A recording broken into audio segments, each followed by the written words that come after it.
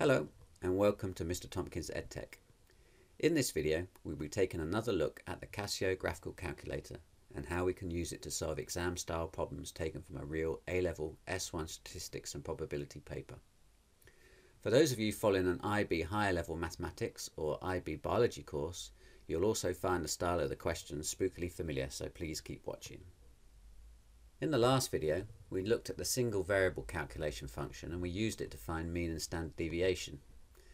This time, we'll be looking at how the Casio Graphical calculator copes with two variable or bivariate data.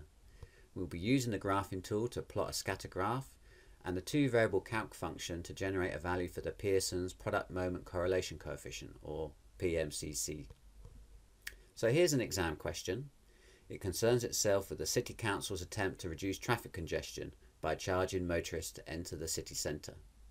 The council started with a charge of £4 in the first year and increased it by £2 in each subsequent year.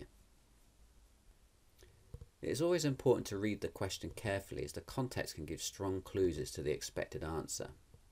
In this case, we would expect to find that as the council increased the charge, the number of vehicles entering the city would fall. This would imply a strong negative value for PMCC, and so if our calculation doesn't show us this, it should alert us to the fact we've made a mistake somewhere along the line, and we should probably go back and check it. It's much better to find out that you've made a mistake whilst you're still in the exam hall and you can do something about it, rather than when the results come in.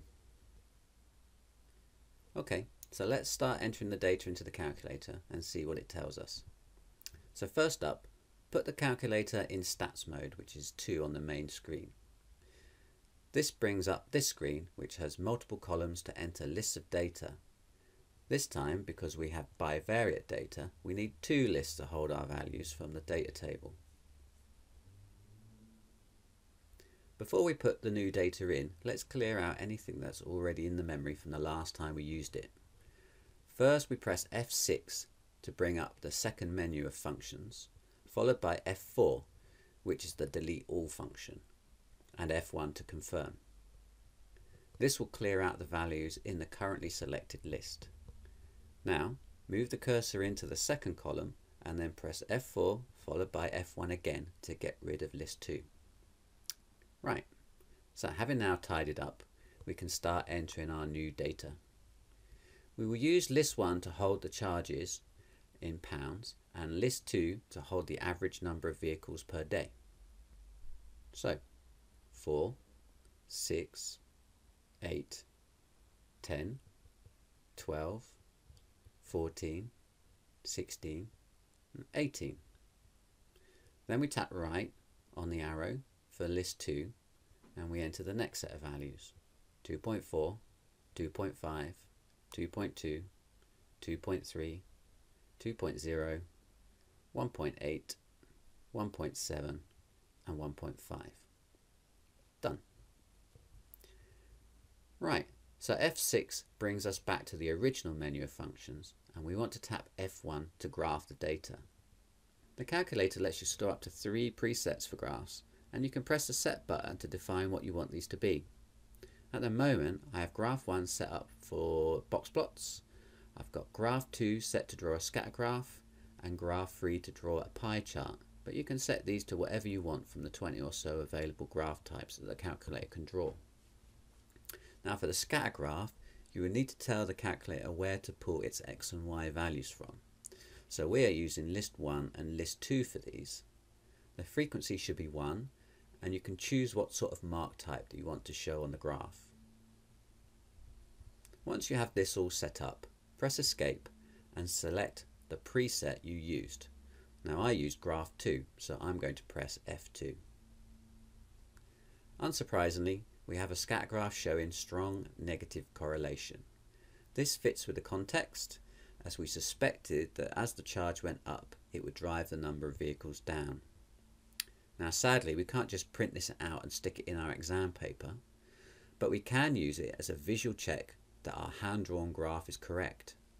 Once the graph is drawn, you can then use the trace function, which is Shift F1, to show the actual plot points and their values, and you can use this to double check the values on your drawn graph. So having drawn your graph, and checked it with your calculator, we are ready for the main event, calculating PMCC. Now, PMCC is always a number between 1 and -1, with numbers close to 1 showing strong positive correlation and close to -1 showing strong negative correlation. We've already noted that our scatter graph clearly shows strong negative correlation, so we are expecting an answer around -0.9 here. Right, let's hit the F2 Calc button and quickly check Set to make sure we are configured correctly for bivariate data. Check that the 2var X list points to list 1 and that the 2var Y list points to list 2. If it doesn't for some reason, you can press the list button and set it correctly. Once you're happy that this is all correct, press Exit followed by F2 2var to see what numbers we get. Now you can see it generates the totals, mean, standard deviation along with the min and max values for both the X and the Y datasets. We could use this screen to copy down the totals if they are not already given in the question itself. For the PMCC calculation, we're going to need the n value, which is the number of elements. We're going to need sigma x, sigma y, sigma x squared, sigma y squared, and sigma xy. So let's write all those down. N is 8, sigma x is 88, sigma x squared is 1136. Now scrolling down, we can see that sigma y is 16.4, sigma y squared is 34.52, and sigma xy is 168.6. Now, whilst your calculator will also churn out a value for PMCC, we will need to show some method to get all the available marks for this question. So let's write down the PMCC formulae. We would normally need to evaluate these three formulae and then sub our answers into the fourth to find PMCC. But as we are smart, we're going to use the calculator to take the sting out of this a little to minimise our efforts and so allow more time for other more challenging parts of the exam paper. We are going to do all four at once. This way we don't actually need to evaluate each section separately, thus minimising the risk of making a calculation error, and we can just write down the final answer. So here goes. It's a bit of a beast, but with a little care it's not going to be too bad. Now there's no need to actually type this behemoth into the calculator. We just need to go to Exit and choose F3 for the regression function. We will cover the regression function in much more detail in the next video. For now, we just need to select F1 for X, or linear regression. Now both the Y on X and the X on Y regression functions will both give us the same values for PMCC, so it doesn't matter which of these two functions I choose. So let's just go for AX plus B. PMCC is given by this R value, so I just need to copy that down to an appropriate degree of accuracy. Minus 0.960 to 3 significant figures. Done. Easy peasy, and our answer is reassuringly close to -1 as we expected it to be. Now the mark scheme states 2 method marks and 1 accuracy mark for this question. You get the first method mark for a correct substitution into any S formula and a second for a correct substitution into the R formula. Now we've done both at the same time. We will get the third and final accuracy mark for writing down the correct value of PMCC. Now there's no getting around the fact that you need to learn these formula, and you will also need to be able to substitute correctly into them to gain the method marks. However, the graphical calculator has done all the hard number crunching, so you don't have to, saving you both time and minimising the risk of making a typing error in this otherwise long and intricate calculation. So that's all for this video.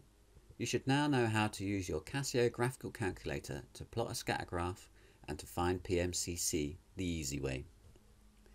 Please like if you found it useful and leave a comment if you have any questions or suggestions. In the next video in this series, I will be delving into the linear regression function in much more detail. I'll be showing you how to find a Y on X and X on Y regression line, along with some explanation on when you should use one or the other. So please hit subscribe so you will be notified of this and any future uploads. Thanks for watching, and I hope to see you next time.